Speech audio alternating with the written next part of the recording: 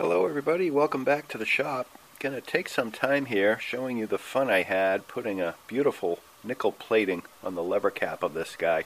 Definitely want to check that out. This is the third video in the series I have on this particular block plane. The first one I did a deep dive and gave a little historical perspective on what this guy is. He's well over 100 years old. Definitely want to check that out. And in a second video I did a more traditional spruce up, clean up, tune up of this plane to turn him into a top performer. So you definitely want to check those guys out as well. So let's dive into it. I've been using this abrasive disc on my Dremel tool on the lever cap here. And when I started to hit the copper plating that was exposed, it was peeling off the nickel to show copper underneath it and then removing the copper. Kind of looks nickel plated, and it looks like there's a copper over it and then nickel on top of that. I hit it with a wire brush that did a lot to remove the rust. Then I hit it with a worn narrow belt sander, and unfortunately that belt sander, the edge of the belt dug in and put some grooves in the edge of this area that I then had to take some time to try to sand out. A little bit of a drum sander and 100, 150, 320 and then 600 grit, and then I polished it. When I refinished this Miller's Falls jack plane, I put a nickel plating on the lever cap using a nickel acetate bath. After doing a little more research, I think I'm going to use what's called a Watts bath. And I'm not sure why, but everybody seems to think a Watts bath is better. And I'm assuming it's because it probably gives you a better finish and it's not very difficult to do. You can't get copper to stick very well to steel because copper is more noble, as they say. But nickel does. It takes a lot of time and energy to take a piece of iron or steel and polish it to the point you can simply nickel plate it and have it look great. It's actually a little easier to get the steel in good shape, put a nickel coating on top of that, and then a copper plate on top of the nickel plate. And the copper plate goes on relatively thick and it's soft, being copper. And it's easier to polish the copper that's on top of the nickel, that's on top of the steel, and get that to a really fine finish than it is to do the steel directly. And the depth adjuster wheel, as you can see, there's still copper on it, so I'm pretty sure I'm going to end up simply doing a nickel plate on this and calling it a day. And the Watts bath is essentially distilled water, nickel sulfate, nickel chloride, and boric acid. I'm following the procedure from the YouTube channel Garage Science, and I'd like to extend my thanks to that guy for putting together a great video on how to do this, and I'd recommend, if you're interested, to check out his channel. He goes into a lot more detail than I do. Okay, I got 24 ounces of water in here and it's warm, and I'm going to pour in the nickel sulfate and we will stir this, and I won't bore you with watching that. Next we will add the nickel chloride. Now finally the boric acid.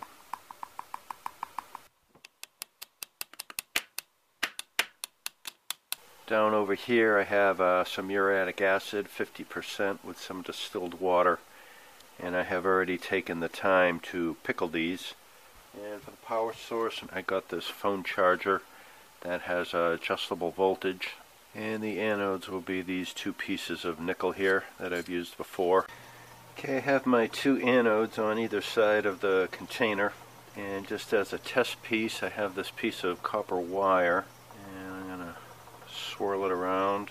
But there you can see it's already taking on a silvery tone. Wow, that's coming out great. No complaints about that. Looks 100% better. Not brand new, but that's not my goal. I just want it to look nicer. Now we have this guy. That looks very nice. Definitely nickel. And finally, it's about a 30-second dip. And for my next trick, I'm going to put together a copper sulfate solution using 5 tablespoons of this Zep root kill. This is pretty much copper sulfate, citric acid to apply a little bit of acidity. And this is laxative. The key ingredient here is polyethylene glycol, which acts as an agent to help the plating. Then some distilled water which is here 24 ounces, and a tiny pinch of salt. And this recipe comes from Garage Science, and I'd like to thank him for putting this together and making it easy to use. So let's get to it.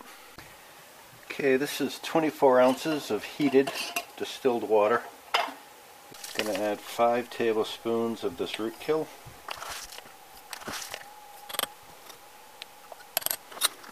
I'm going to be adding 2 tablespoons of citric acid.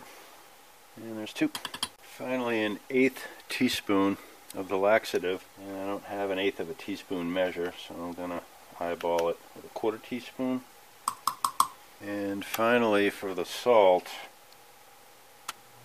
3 crystals of kosher salt. And then this part, lever cap. I have a ring of copper wire going around, hooked up to the positive. Now we'll hook up the ground. This is at 3 volts. This has been a few minutes. I've taken it out, put it back in. I'm stirring it now by hand. And that looks like a pretty even coppery coat. I think that's pretty good. This is plating well. I'm having trouble getting this area over here.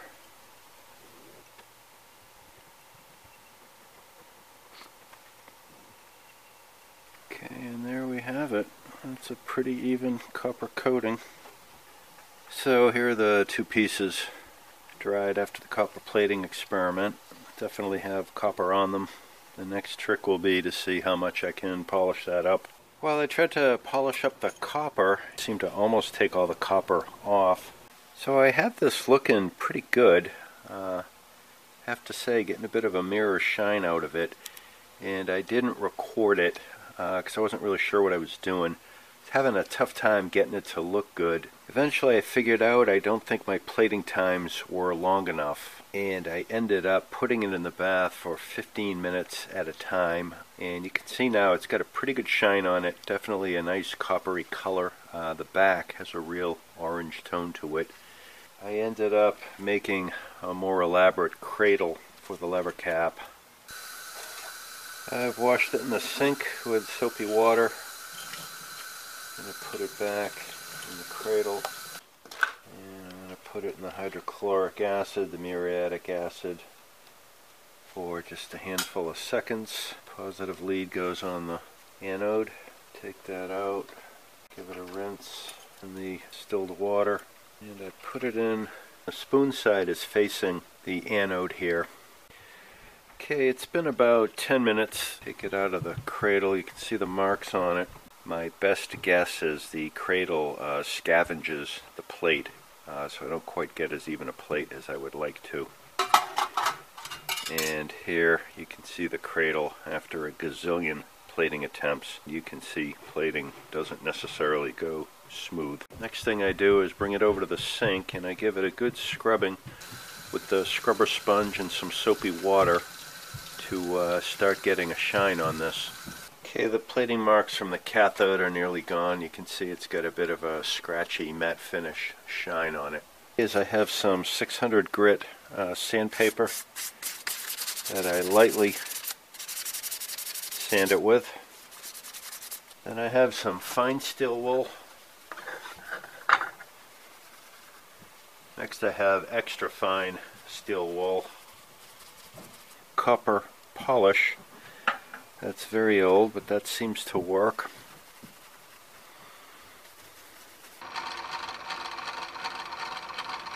And there you have it. Well, and here it is partially assembled with the copper on the lever cap, because I think it looks kind of cool. Well, I think I'm ready to move on to the next step. I've been at this piece for 2 or 3 weeks, and hopefully you can see the reflection of the lights pretty gosh darn close to my mirror finish, and I'm good enough with that.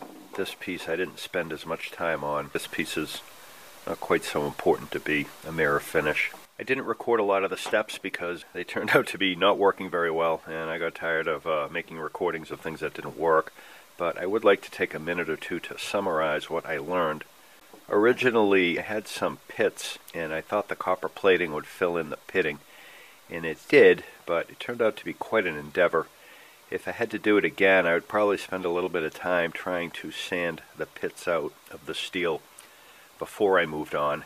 My initial copper plating, I did about 15 minutes at 3 volts. I tried to do thicker plating. I stepped up the voltage and I wasn't happy with those results. The copper plate that resulted was very uneven and very rough. So I ended up going with longer plating times instead of 15 minutes, something closer to 45 or an hour at 3 volts. And I polished, and I ended up inadvertently getting a very thick copper plate, and the pits that I was trying to fill in weren't filling in.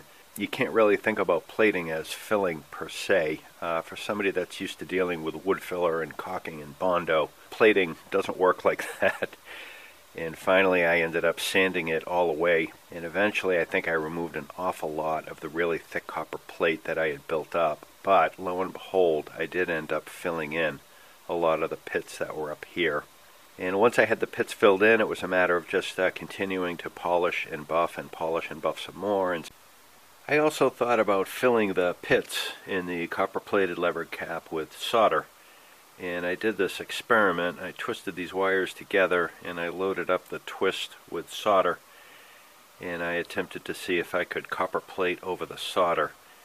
And I wasn't convinced this was a success. I also tried nickel plating it. Neither of those seemed to work with the solder that I had chosen.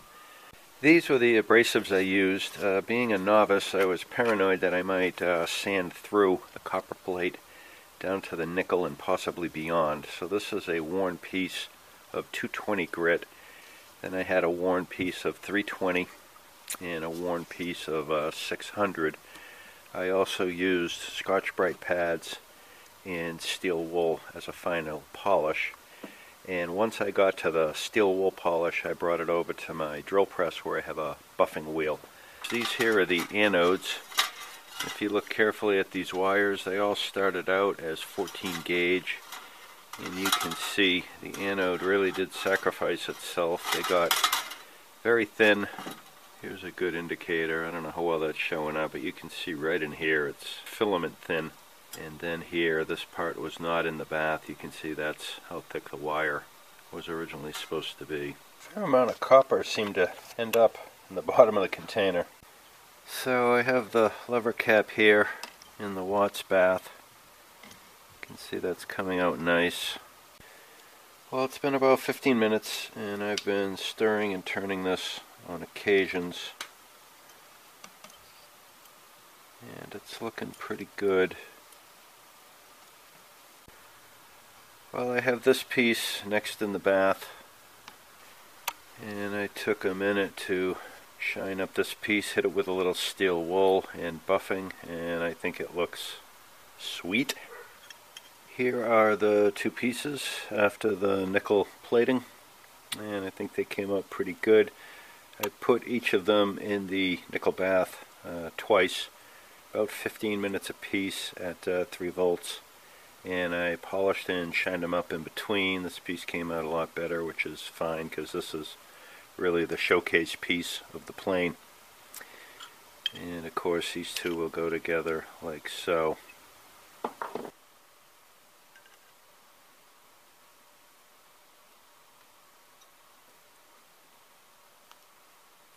Alright, there is the lever cap back together finally. Well, that's all I got for this guy, and didn't she turn out like a beauty? I have other videos on this particular block plane. I have one where I did a deep dive, gave a little historical perspective on them. And I have another video where I did a more traditional spruce up, tune up, clean up, turn it into a top performer. Definitely want to check those guys out. And as always, thanks for stopping by. Leave a comment, like, subscribe if you will, and be safe, take care, and check you out on the next one.